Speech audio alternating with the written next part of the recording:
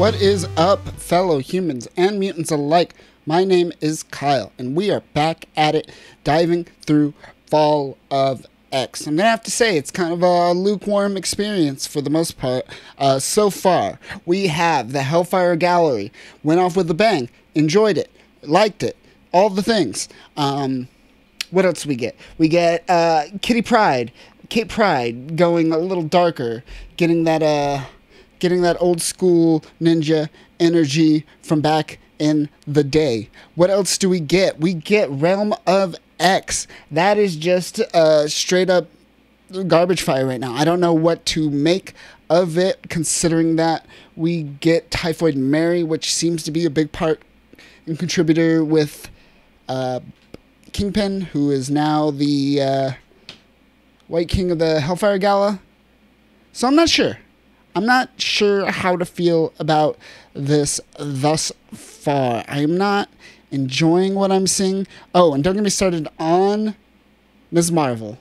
Just kidding. Ms. Marvel's fine. It's just not for me. And it's really not contributing to the overall Fall of X in general.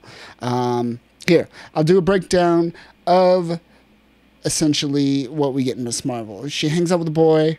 They hang out. They play video games. She makes herself appear and helps some people out, which gives tips them off to Orcus.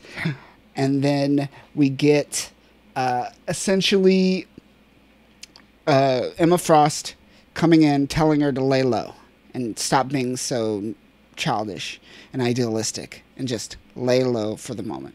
And that's kind of what Miss Marvel is for right now. The tone of it is not my cup of tea.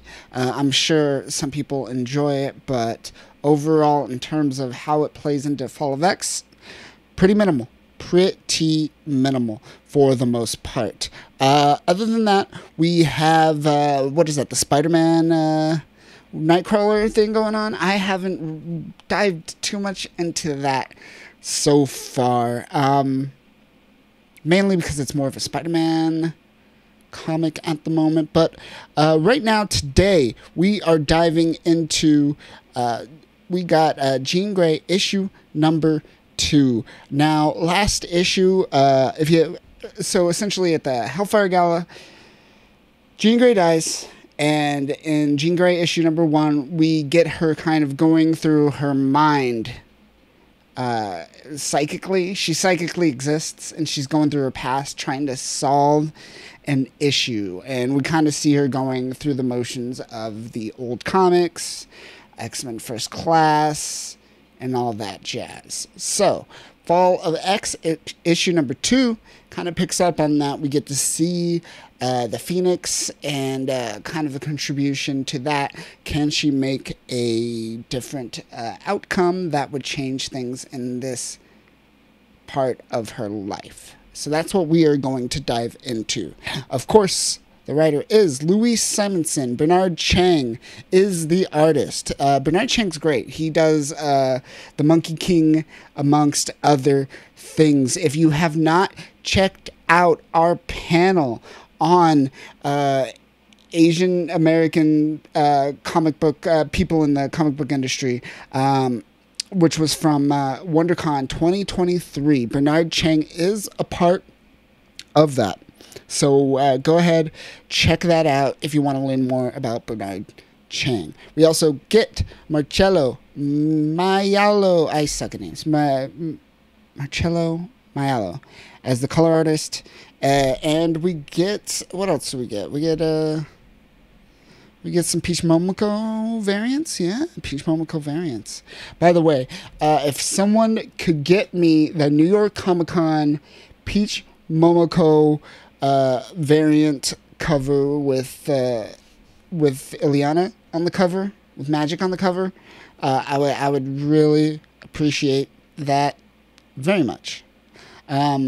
So let's dive in to issue number 2 of Jean Grey, entitled Dead Reckoning. So we start off with essentially the Phoenix saga, right? So the Phoenix saga started off with them trying to save a space shuttle, right? And in this situation, we get you know, her making the sacrifice like we usually do. She has everyone escape. She puts down Cyclops, and she makes the sacrifice and saves all of her friends and teammates. And in this process becomes the Phoenix. You know the story. I don't need to tell you this again, even though I'm telling you this again. But she's looking at that moment and say, how can I change that? How can I make that different? Let's do some psychic game theory and play this out. And that seems to be what this whole comic book run is going to be. A little bit of game theory about what could be in the Jean Grey universe. So again, we get this moment where instead of Jean Grey going to take the control of the space shuttle and getting the powers of the Phoenix, what we're going to get here is Wolverine, since he has the essentially his healing factor, right? He can withstand the Force. He has the best chance to stand the Force. So let's play this out. What happens if Wolverine becomes, or takes the place of Jean Grey in this moment in time? And that's what we're getting here. And he's doing it. He takes control. Everyone else escapes, right? Jean Grey is still kind of there to psychically help him, kind of create a barrier. But while she's doing that, she's seeing into his mind. At this point in time, Jean Grey, still kind of running off the heels of being Marvel Girl, doesn't know Wolverine too much at this point, right? Still mystery, still an enigma, still just this rage ball where no one really knows too much about his past. But in like helping him, protecting him in this situation, she dives into his past. She sees it. She sees Weapon X. She sees everything that has happened in his past, more or less. So Logan takes control of the space shuttle and crash lands it, right?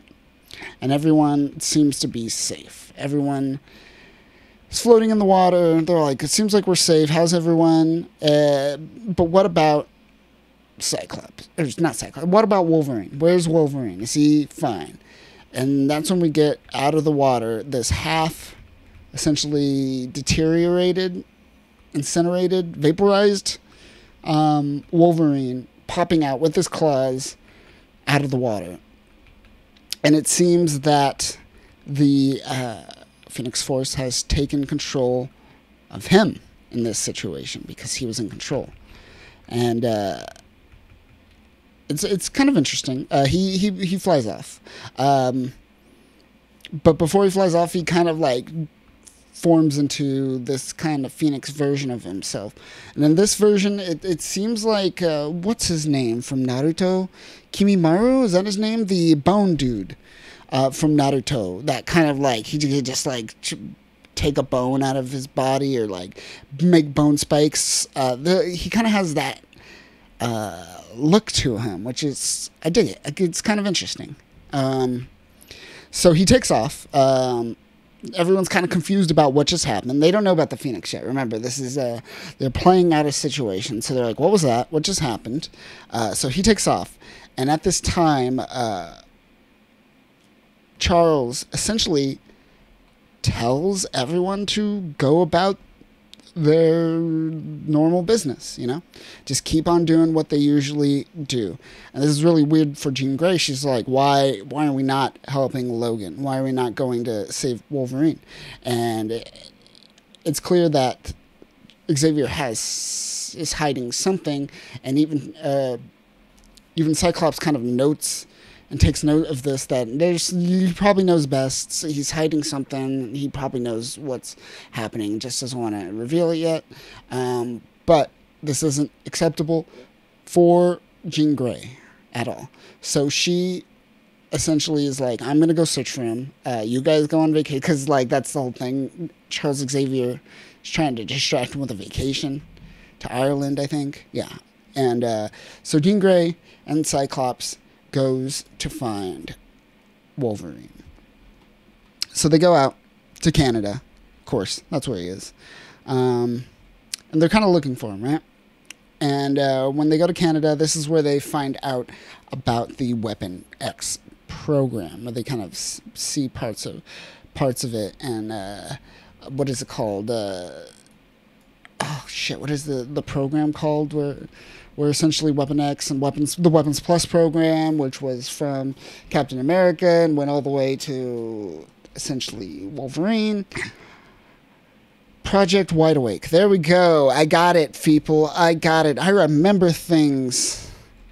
This old geek knows what's going on. So, they kind of find this thing where they see other kind of weapons being used to create an anti-mutant army. Because remember, Wolverine was initially going to be this kind of human sentinel-like thing that would destroy mutants. And while they're in there, they run across Wolverine himself in the flesh, or bones, in the bones, as he's all looking bone-like. So, as this is happening, he just goes feral, and everyone's just kind of like, what? Or at least Jean Grey and Cyclops are just kind of watching, waiting to see what happens and whatnot. And as this is happening, he's just going mad on all these soldiers. So they kind of step in and kind of help Wolverine out, take out some soldiers and whatnot. But it seems like the rage is just getting to Wolverine with the power of the Phoenix. The Phoenix is just too much for him. And he recognizes that. And he's just all like, this needs to stop. I need this to end. You need to kill me. Kind of like Jean Grey saying, you need to kill me. You need to end the Phoenix. Similar situation. He recognizes that it's willpower, right? Because it like feeds off your will, the Phoenix. So he realizes that he has this never-ending will because he has this healing factor that allows him to kind of push forward at all times. And Jean Grey is just like, no. We can't do this. I can't. No, not at all. And that's when Cyclops is just like, he's right, Jean. And he just goes and murders him with the quickness. Doesn't even like take a moment to ponder. He's just like, nope, he's right. Boom. Sonic Blast. It's kind of funny. So yeah, as that's happening, he does a giant Sonic Blast towards Scott. And when that happens, it looks like the Phoenix kind of goes out of Wolverine and into Scott. It breaks his visor. He no longer has a visor, and he's freaking out. Jean kind of consults him a little bit. It's like, you could do this. You could control this. He's kind of telling him, you don't need the visor. You can control this. And he opens his eyes, and he's able to essentially control it. I don't know if Jean's helping in that situation or not, but he calms him down in that moment, and he's no longer freaking out. His optic blasts aren't going crazy, and everyone's calm. Everyone's cool. Take a breather. And then out of nowhere, Wolverine just fucking stabs him. It's great. I love it. Just snicks him in the back, like how essentially Scott didn't give 2 seconds of thought before trying to kill him. Neither did Wolverine. So he stabs him in the back. And as this is happening, more or less, it's just chaos ensues, right? And the Phoenix's power goes crazy, and Wolverine is now the power of the Phoenix because he killed Scott. So the power goes back into him, and it's too much at that point. It just vaporizes him, and Jean's just like, oh no. So now, in this situation, unlike the original situation where Jean Grey took the power of the Phoenix, in this case, where Wolverine took the power of the Phoenix, it seems that it got 2 people killed instead of herself killed. So it seems that this is not a point. It looks like she's looking almost for like a fixed point in reality. What are those called again?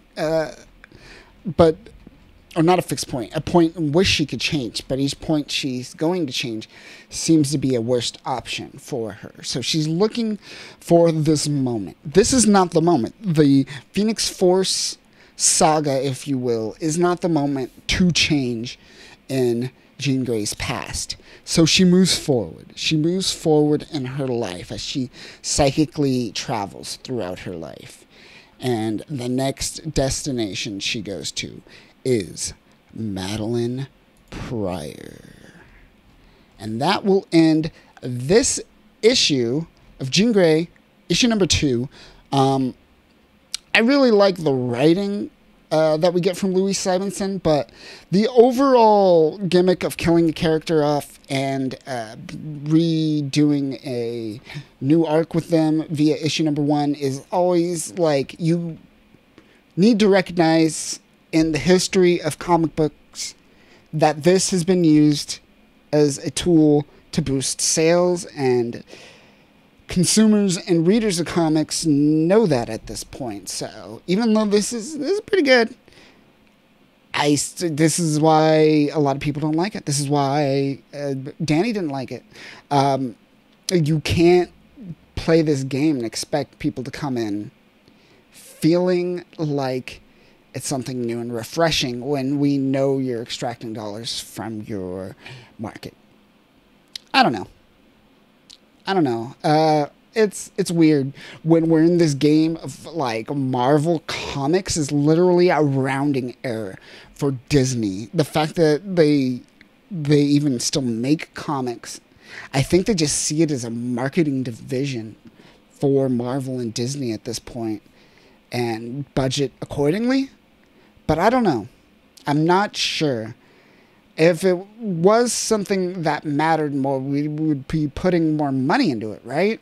Because it seems like we're getting these IPs that are coming from these comic book properties. So ideally, it would be better to invest in the writers of the comic books, which will then be funneled into your vertically integrated movie system.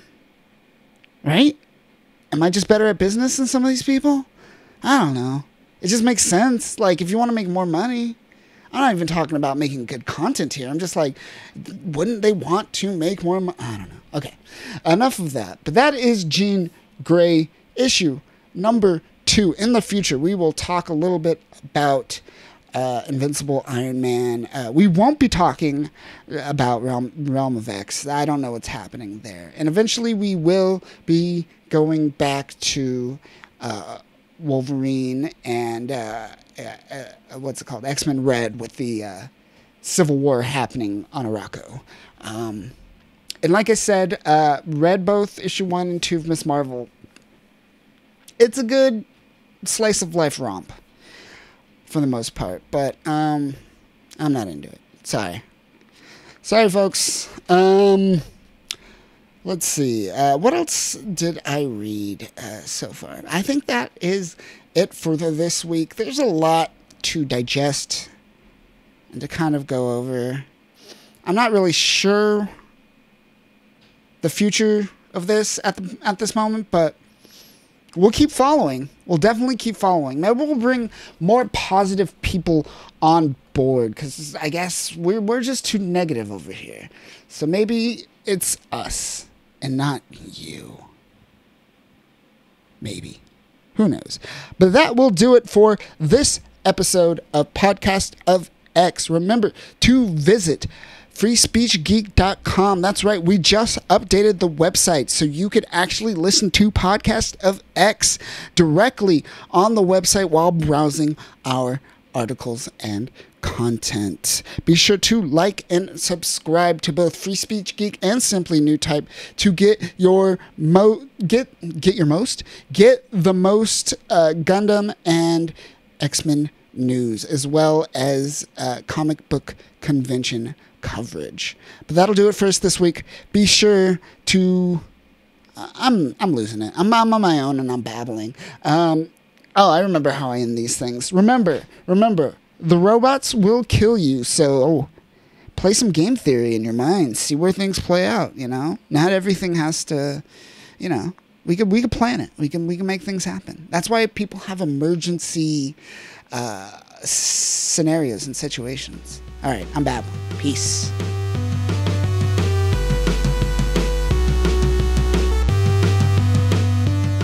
Thanks for listening, humans and mutants alike.